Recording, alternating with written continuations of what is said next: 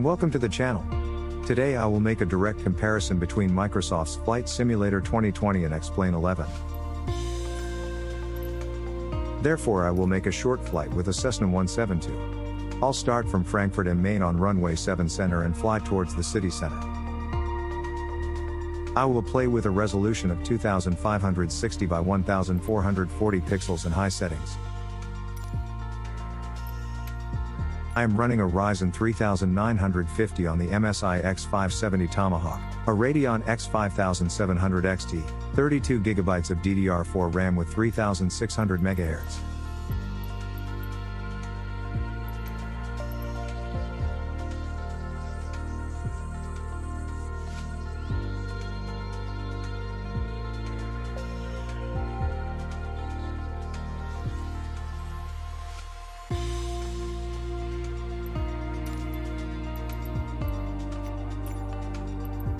In both games, I selected Life Weather and Lifetime, so we can compare the weather system as well.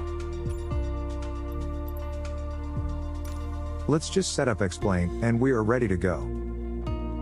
I am playing the final version of Xplane 11.50. I use Vulkan as my rendering driver and tweak some visual settings. There are no add-ons installed in Xplane. It is full stock. I am using the Radeon driver 20.8.2 since 20.8.3 doesn't run with Xplane. Frankfurt Tower Cessna Alpha Sierra X-Ray Golf Sierra Alpha ready for straight out departure at runway 7 center. Cessna Alpha Sierra. From here on I won't comment any further, so you can build your own opinion. Tell me in the comments what you think about Xplane 11 in version 11.50.